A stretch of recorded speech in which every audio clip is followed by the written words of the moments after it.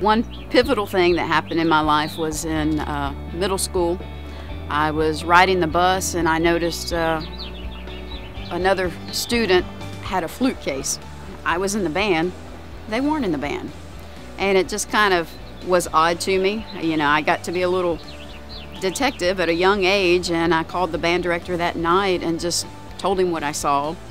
Got a nice note later saying thank you, things were handled. But you know, it felt good to right a wrong. And from that point forward, I just kept going in the public service field.